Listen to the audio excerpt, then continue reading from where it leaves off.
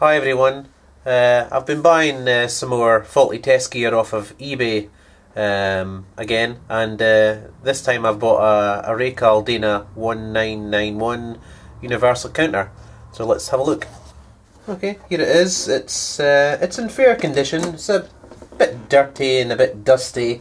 You can see it on the BNC connectors here. They're, instead of shining, they're quite like they're covered in spray paint or something like that. But yeah, so it does power up.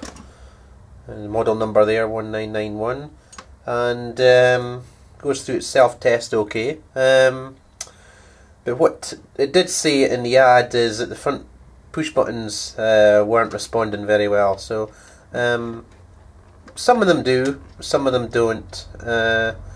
This up button here seems to work okay, but down not. And really, the feel of the buttons is very flat. They don't seem to respond very well. It's as if they're all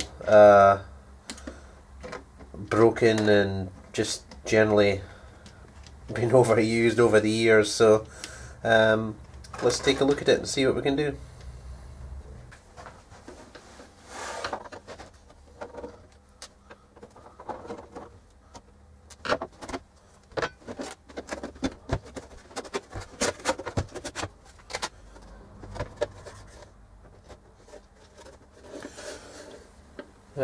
Something of note here, last tested 17th of July 1985 there.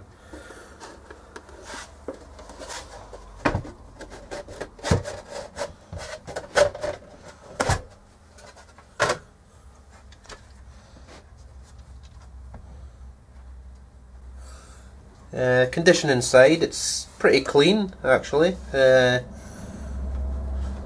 Yeah, hardly any dust or grime.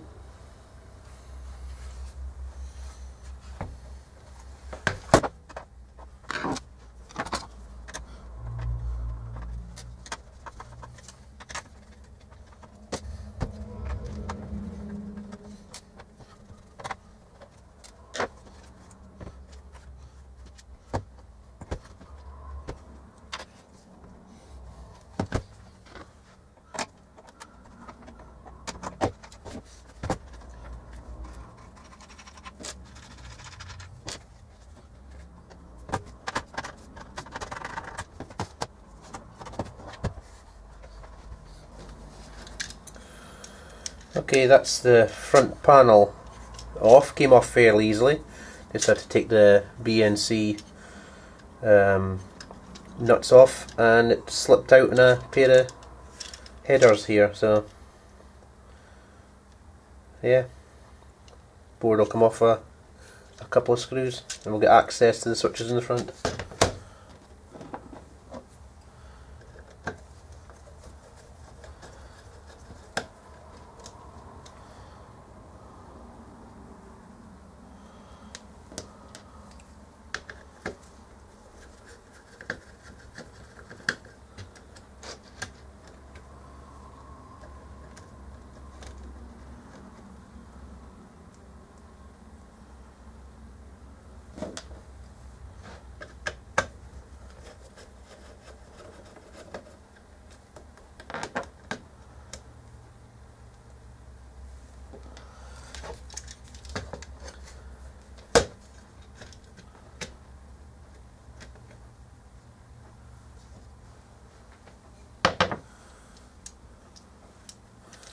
And there we have access to the display board.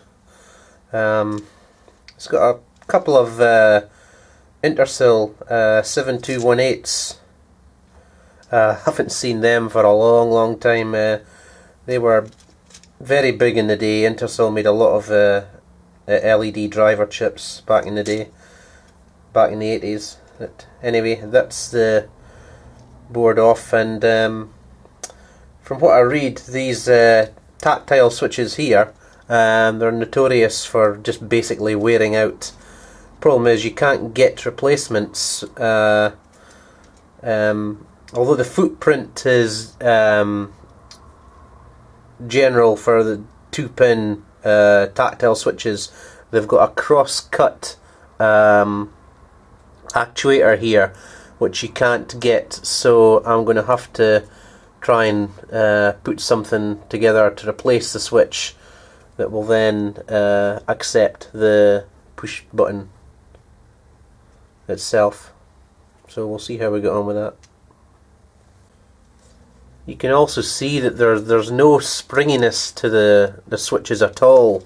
It just basically lifts up and down of its own accord. It's sat in the down position basically all the time, so when you press it, you're not actually, there's no spring return at all. Some of them are worse than others. This one here is completely dead. This one here has some slight springiness to it. Although some of the switches do appear to work, I'm of a mind at the moment to actually replace the whole lot. But obviously, first thing I'll do is try and replace one and see how it fares. So let's we'll start with this one here. Let's get it off and see what happens.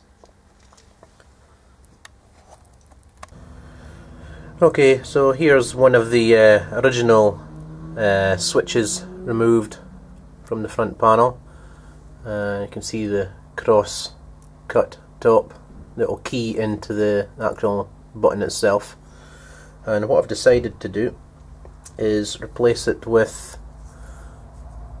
one of these, which has got the same footprint basically as the original switch, but you can see it's got basically a cylindrical actuator on it, which is not suitable for this job. So what I'm going to do is cut that down a little bit, and if you look inside the original button itself, you can see the keyway for the cross cut. So what I've decided to do is cut that out, as you can see here, and basically I'll epoxy the new switch into the old top. Okay, I've done the first 4 switches.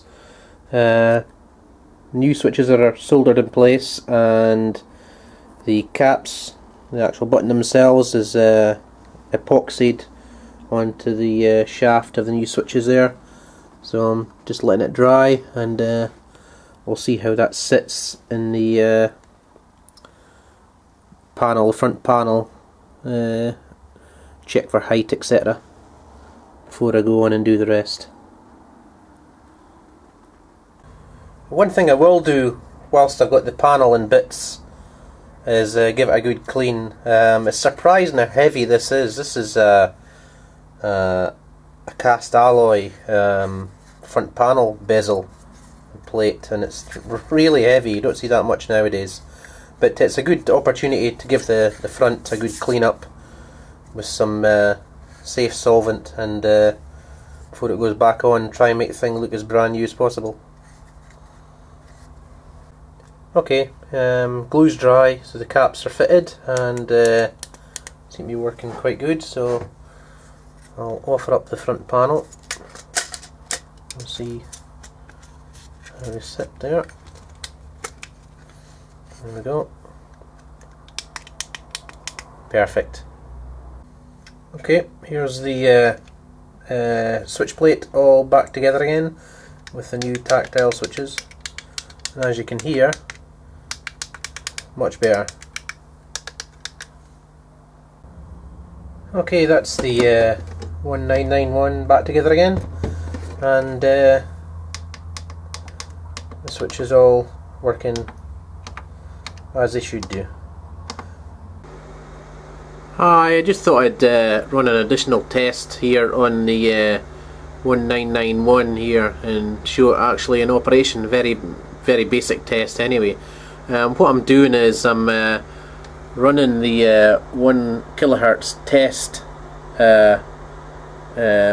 output from my oscilloscope up into the 1991, and you can see there I'm on I've got it going into input A, and I'm on frequency A here, so basically it's displaying well, near as damn it 1000 hertz, which is 1 kilohertz here.